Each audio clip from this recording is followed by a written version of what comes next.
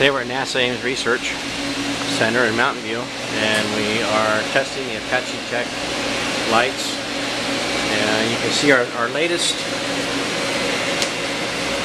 color spectrum that we've designed has blue, white, and red. And you can see the blue peak is about 450 nanometers at 1400 milliwatts per square meter. And then we've got the nice full white color spectrum of a metal halide, and then we've got the red peak at about 640 nanometers. Here's 100% white,